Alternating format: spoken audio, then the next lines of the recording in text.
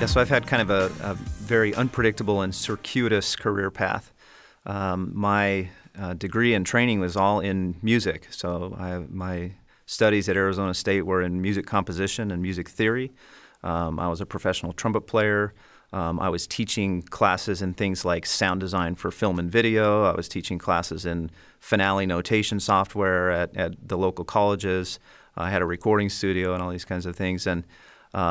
And that was kind of my path. It's like I'm going to be a trumpet player and a recording engineer and arranger, and that was going along pretty well until we had our second child, and my health insurance bill eclipsed my mortgage bill one month. And so at that point, I said I really ought to find a job that'll get me some insurance. And so I just was walking down the hall at a college that I was teaching at and saw on the little cork board one of those flyers where you pull off the phone number. And there was a company that was advertising looking for tech support for Cool Edit Pro. And I was like, hey, I've used Cool Edit Pro before. I'm familiar with that software. And I hadn't used it a lot. I was using a lot of Pro Tools and a lot of Digital Performer, which are competitors for Cool Edit Pro. But I was very familiar with Cool Edit. It was one of the first programs that I had used for audio recording and mixing and that kind of thing.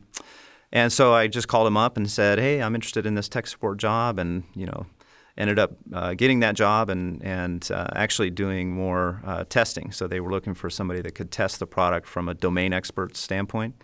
And so I started doing testing in that role. And Adobe acquired that company a couple years later. And so I became at Adobe what's known as a quality engineer, which is testing, right?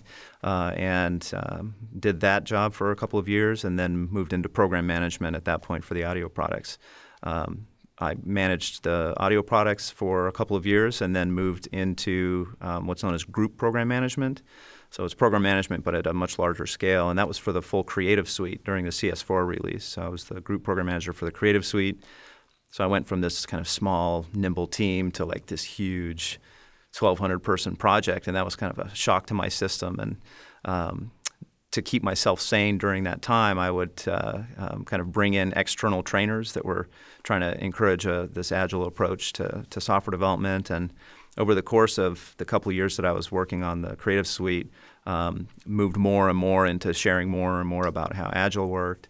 And so after Creative Suite 4 shipped, I moved into the role that I'm in now full-time, where I started doing training and coaching and those types of things.